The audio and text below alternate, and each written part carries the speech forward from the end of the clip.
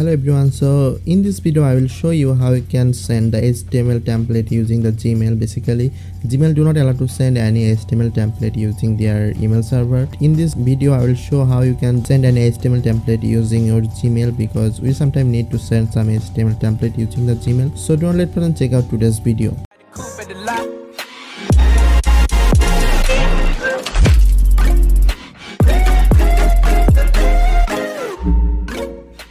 So first of all, you need to go to this site, and here you can see the stripto.mail. This address have been added in the description, you can check from there. So after coming on this site, this have a trial version and also a free version and also a paid version, so you can just sign up for any of this. And after sign up this, you just need to sign in with your account. So this is the login page of this website. I just come here and sign in with this. So you can see this is dashboard of this strip.email. So from here I just need to create any first email.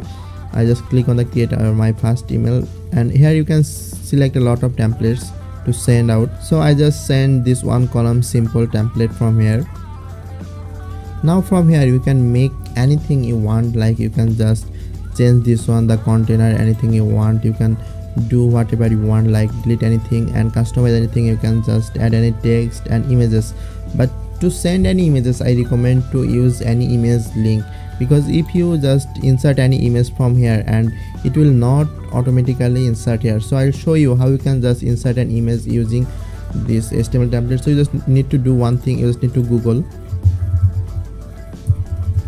So I just go to Google, and here maybe we send some football player image as a test, football. So I just type this one on Google and go to the image section, and from here I can choose any of the image, like this one. I choose this one. So I just click on the image, and from here copy image URL or image address. This one I just copy this one, and from here I need to give the link here and press Ctrl V and just yes.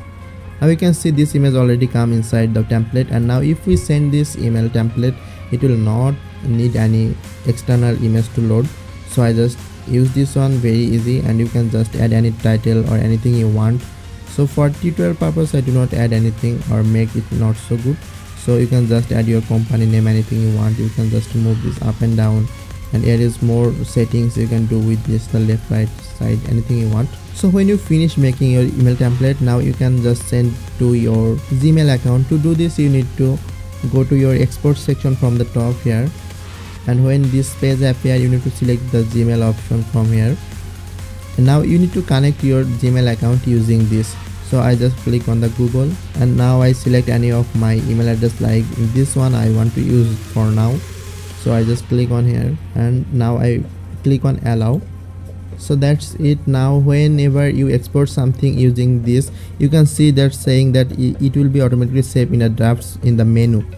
So our export have been completed, and I will show you again how to do this. So you just need to click on the export and then select the Gmail, and it will automatically go to your selected Gmail account. Now I need to go to my email address to check if this go or not. A few moments later. So after login to your email address, you just need to go to your draft section, and I just go to my draft option here, and you can see that there is a new email draft. So I just click on this and just insert this one. There you go. Now you can see that I have already successfully added the template inside my email address, and from here you can just send to this anyone you want.